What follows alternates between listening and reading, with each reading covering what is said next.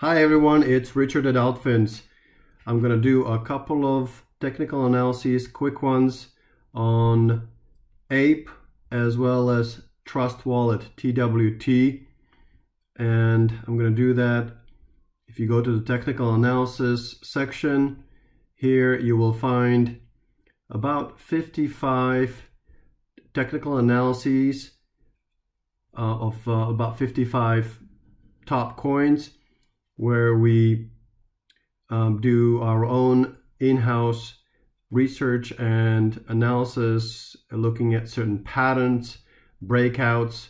You know, in most cases right now, we're looking at a lot of emerging patterns, but here and there are some breakouts. And we can take a look at those as well. And this is really a time-saving tool for you, especially the beginners, but even more advanced traders, to find some trading ideas. Again, this is not investment advice, but this is a good place to start for your own analyses.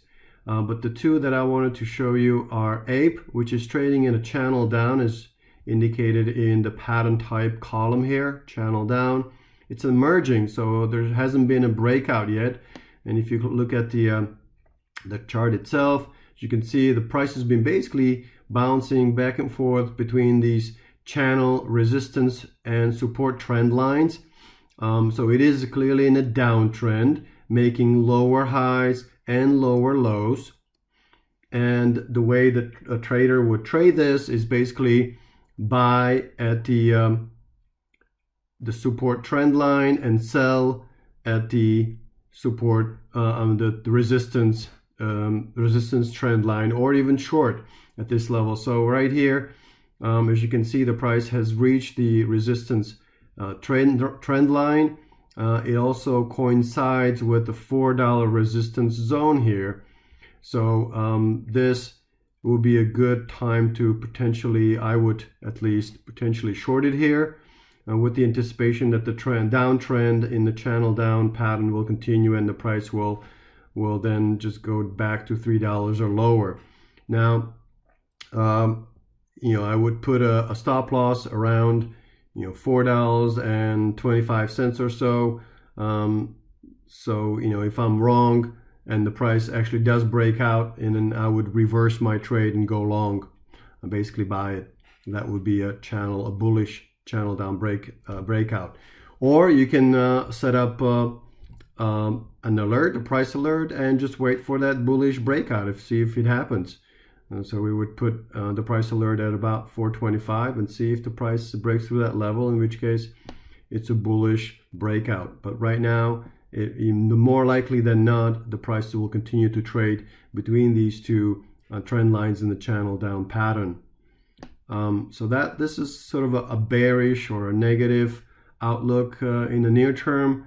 Now the bullish one is, and you can see here, whether it's neutral or bullish or bearish. The bullish one is Maker, but I also wanted to look at Trust Wallet token. This has been this one has been on the tear ever since the FTX meltdown, as more users decide to take ownership and responsibility of their own wallets, or their own custody of assets. Then Trust Wallet is one of the choices, along with MetaMask and many others. Trust Wallet is owned by Binance. They bought it, I want to say, maybe even 2 years ago, and it's just right now, post the FTX collapse, really exploded in terms of usage and attention from users. And so, as you can see here, the price really broke out, basically more than doubled in a matter of a few days. Then it's consolidated here in what looks like a bullish pennant. And you can find more information in our knowledge base on this topic. But a bullish pennant typically forms after a very sharp advance. Then the traders start taking some of the profits, while others try to get in at the lower prices around that support zone of $1.80. And so once the selling subsides and the selling pressure is absorbed by the buyers, then it typically breaks out bullishly out of this pennant, which appears to be doing that just now. And so the price should, based on the theory, advance back to that high of 275, or maybe even higher than that. So this is a bullish breakout here, and then a bullish, what I think is bullish, although it doesn't appear that obviously perhaps, but it's Maker. And Maker is a well-known, well-established DeFi, decentralized finance protocol or project, generates revenues, been around for several years. Now, overall, it is in a downtrend. As you can see, it's kind of traded between the support zone of 600 to 700 as a support, and then the resistance zone around $1,000. It's kind of bounced between those two, support and the resistance zones. And so now we're back at that support, and this support has held back in June, it's held up in September, and it appears to be holding up again right now, throughout November and end of October.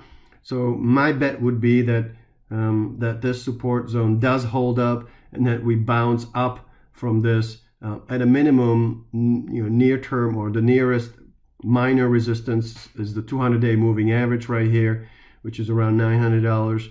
But we could actually revisit that $1,000 or $1,100 resistance zone again.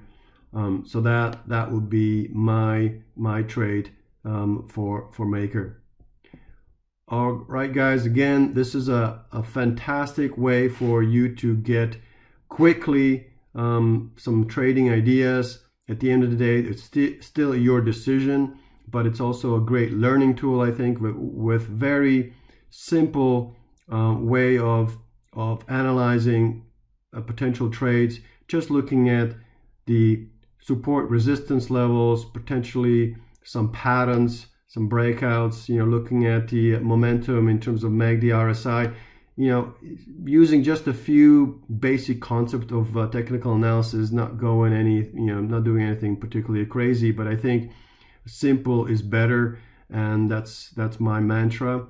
And I think that particularly for beginners, that's the way to get started. So if you have any questions or feedback, please email us at invest@altfins.com. Good luck trading.